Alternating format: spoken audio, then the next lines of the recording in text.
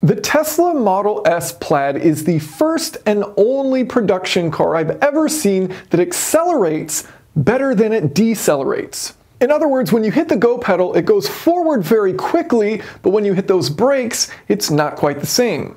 Hello everyone, and welcome. In this video, we're talking about whether or not the Tesla Model S Plaid has crap brakes. Now, if you haven't yet seen it, the wonderful channel Throttle House recently did review the Model S Plaid, and one of their main concerns with the Model S Plaid was the lack of brakes. So in this video, we're going to break down the numbers and talk about how it is possible to accelerate faster than you decelerate. So let's start with the first question. Does the Plaid have crap brakes, by comparing it to its most natural competitor, the Porsche Taycan Turbo S? So the Taycan Turbo S having a peak horsepower of 750 versus the Model S Plaid significantly more at 1,020 horsepower. The Taycan Turbo is heavier at 5,100 pounds versus the Model S Plaid at about 4,800 pounds. But really, I think the power is the more important factor here when it comes to braking. We'll get into why in a moment. So the Porsche having 16.5-inch rotors up front, brake rotors, pretty massive, 16.1 in the rear, versus the Tesla's 15-inch up front, 14.4 in the rear. So Taycan Turbo brakes significantly larger, 1.5 inches in the front, about 1.7 inches in the back larger. So significantly larger brakes. Now, does that mean everything? Well, look at a Ford F350. This is a vehicle that weighs 7,000 pounds, 14.3-inch brakes up front and in the rear. So the Tesla is bigger, both the front and the rear, than a 7,000-pound truck, right? So these aren't small brakes by any means. But something to take into consideration is braking is all about kinetic energy, right? The car's moving really fast, and you have to put that kinetic energy somewhere. Where do you put it? You put it in the brakes. So kinetic energy, 1/2 mv squared. A Model S Plaid traveling at 150 miles per hour has about 50% more kinetic energy than a Ford F350 traveling at 100 miles per hour. You have that velocity squared, so that's very important. The Plaid is capable of going very fast, so it's going to be putting a ton of energy into those brakes. A Ford F350, hopefully you're not driving 150, 200 miles an hour. It's going to be pretty sketchy, and you're going to run out of brakes for sure. So, it's just not something you do in a truck, versus this, claim top speed 200 miles per hour. So a lot of that is all about how much energy can you get rid of, and we're looking at larger carbon ceramic brakes on the Porsche Taycan versus smaller cast iron brakes on the Model S Plaid. So it certainly is under-braked in comparison to a Taycan Turbo S. Now, what about braking performance? Well, 60 to 0 in the Taycan Turbo S takes 103 feet, 104 feet for the Plaid. So on the road, pretty much identical stopping distances. On the road, these brakes are fine. 104 feet is good. It's not a bad number. The best production cars are getting, around 88 feet. That's using better tires and they're lighter cars. So considering that we're at 104 feet, pretty good braking for the road. Nothing to look at and be like, oh, that's embarrassing. Great brakes for the road. As far as the track, now one interesting thing to look at as a comparison is lap times. So lap times on the Nürburgring for the Porsche Taycan Turbo, not the Turbo S, so the less powerful version, did a 7:42 on the Nürburgring versus the Model S Plaid did it in 7:36. Now that was claimed to be a completely stock car, so stock brakes. Now, something worth mentioning, so looking at that, fairly similar numbers, right? It has a lot more power. It's 670 for the turbo, so significantly more power, and kind of close, 6-second gap there with them. So it's able to do it, right? It's able to do that lap time quickly. One of the things Road and Track pointed out is that they are lifting and coasting at some of the ends of those long straights. So why would you lift and coast at the end of a long straight if you're trying to set the fastest time possible? Not a great idea, but perhaps it is being done to save those brakes. There could be other reasons relating to the battery, but perhaps it is under-braked, and that's why they're doing it. So for the track, would I say that these are phenomenal track brakes? No, I definitely wouldn't say they are. You can find smaller, lighter, slower cars that are using much larger brakes on them. The big problem with the Model S Plaid brakes is that it has so much power, right? So it's able to get up to speed really, really quickly. Then you have all this mass, all this energy, and you have to put it somewhere. And so if you keep cycling that, that's a ton of energy going into those brakes. And they're not that big in comparison to some other vehicles out there. So under-braked for the track, yeah, I would probably say so. That said, I don't necessarily think this is a track car, right? It's not a track car. So if you are going to take it to the track, probably worth upgrading the brakes. Now that leads us to our second and much more complicated question: how in the world does this thing accelerate better than it brakes? So the numbers are 0 to 60 on an unprepared surface in 2.28 seconds, requiring 98 feet to do it, versus stopping from 60 to 0 takes 104 feet. So an additional 6 feet there in 0.1 second, 2.38 seconds to stop. So the thing here we need to think about is traction versus power limited. Most cars are traction limited when braking, power limited when accelerating.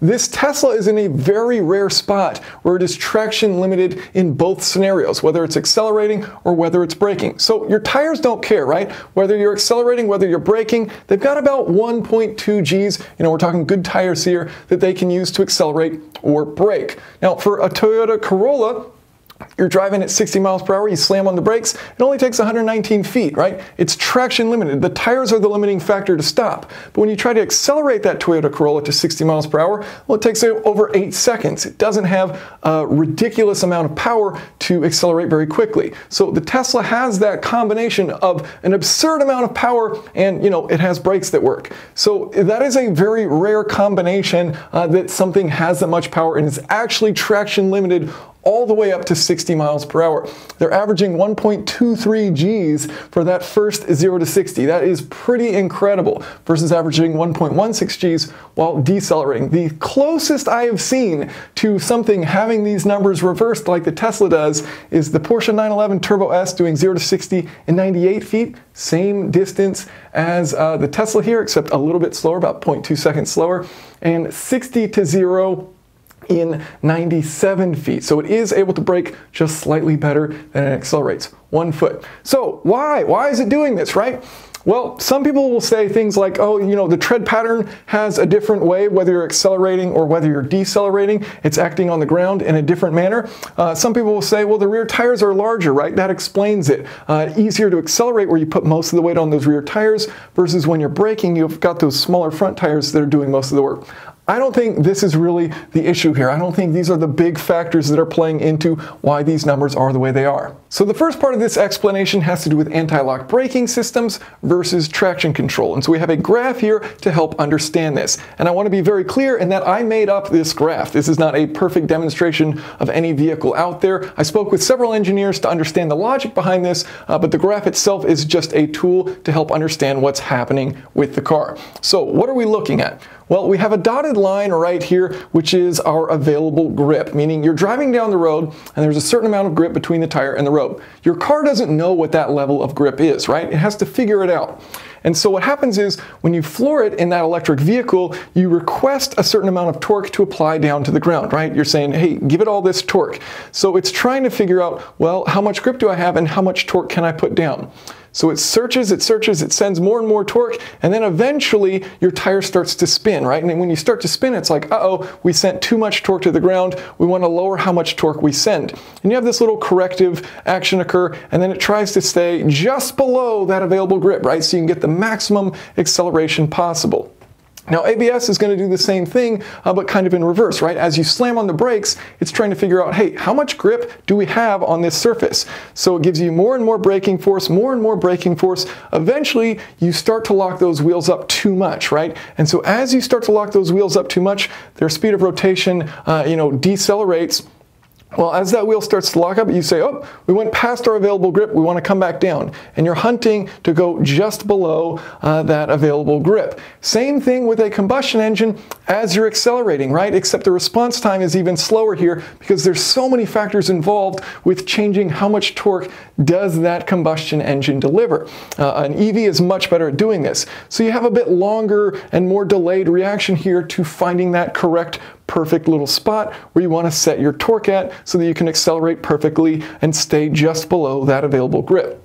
So if you look at response times for these different systems, an EV may have a response time of about 50 milliseconds, ABS at 70 milliseconds, combustion engine could be 100 to 250 milliseconds. So realistically, an EV is going to do a much better job of this, 2 to 5 times quicker in reacting, meaning it's finding that perfect little spot quicker than ABS or an internal combustion engine.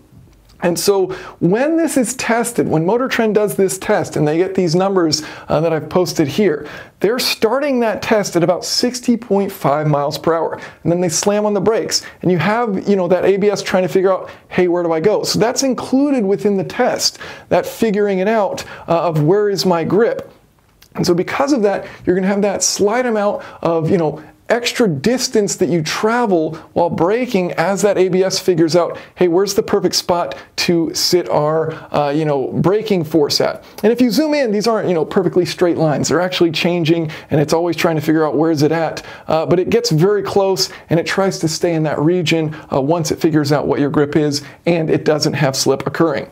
So that's part of the explanation, right? The electric car figures it out quicker. It saves time in doing so, getting to that desired grip and accelerating, versus the ABS may take a little bit longer to do so and not predict it quite as perfectly, and it can't react as fast. Now, one thing you might be wondering is, how in the world did Porsche do this so well? These numbers are almost identical. How are they able to do that if it takes so long for an engine to correct and find, how much actual power can we put down? Okay, change the torque level. How do they do that? Well, a couple things here. First of all, they're going to run multiple, braking tests and accelerating tests in order to get that perfect number. So this is going to be, idealized. It's not going to be like every time this is what you get. Second of all, Porsche does something very clever, and so if you launch in one of their cars, what you'll notice is they have dual clutch transmissions, and you'll feel that clutch slipping. So the RPM will stay high, you'll hear it, you'll see that, the engine isn't really dropping that much in revs, and it's allowing the clutch slip to figure out the traction rather than the engine. So you're more dependent on that hydraulic actuation of the clutch rather than the actuation of your engine and saying, oop, we've provided too much torque from our engine, let's cut that back. You can react quicker using that clutch slip, and so that's what I think gives kind of a reason of why these numbers here are so close, and they have a very clever launch control methodology. So ABS versus traction control, that's part of the story, but the other part of the story is what I'm going to call the Corvette effect, because this is a vehicle that demonstrates something pretty clearly. So understeer is a good thing in the eyes of car manufacturers. Why? They don't want you to oversteer, meaning the side of the car swings out, the back of the car swings out, you run into a tree, it hits you from the side. Instead, they want you to plow forward if you lose grip, right? So the car stays facing the direction you're heading. You may run into something, but you've got all that area in front of you to keep you safe. So car manufacturers like understeer just a little bit because it's safer than oversteer. So one of the things that happened that's very interesting is when we switched from the C7 Corvette, where the engine was towards the front, versus the C8 Corvette, where the engine was towards the back, we had a 50-50 weight distribution. Now we've got a 40-60 weight distribution, meaning more weight on those rear tires. The C7 also had older tires, an older generation of tires, versus the C8 gets newer tires, and yet the C7 has a better braking distance, 60 to 0 in 90 feet versus 60 to 0 in 97 feet. So what's going on here? I actually spoke with Corvette engineers and I was like, hey, why did your braking distance get worse when theoretically you've got better tires, you've got better weight distribution, meaning the rear tires are doing more braking, so you're better distributing where that braking is occurring, so it should be better overall, and it's not, right? You've got another 7 feet here. So why is that the case? Well, because they want to build in a little bit of understeer. So why is that? Well, if you have your mass located in the back, right, and you slam on those brakes, so you have your weight shift forward, your mass is of course still, where it is. So that engine's still in the back. And you apply a steering input. Well, when you apply that steering input, if these rear tires were at the limit and you have all this weight in the back, well, then the back's going to want to come around the second you start turning, because you've taken the load off the rear tires, you've got a lot of weight back there, and so you provide that steering input and it slides around. So how do you fix that? Well, you slightly reduce the amount of braking that you have in the rear. So they're not quite at lockup, right? They're not just barely below that line. You leave a little buffer so that when you turn, you still have grip available for rotating the car rather than sliding around. So that helps explain why it went from 90 feet to 97 feet, a little bit worse braking. These are both extremely good numbers, right? The Corvette can brake, that's no issue, but slightly worse because they build in so that you don't have that instability under braking.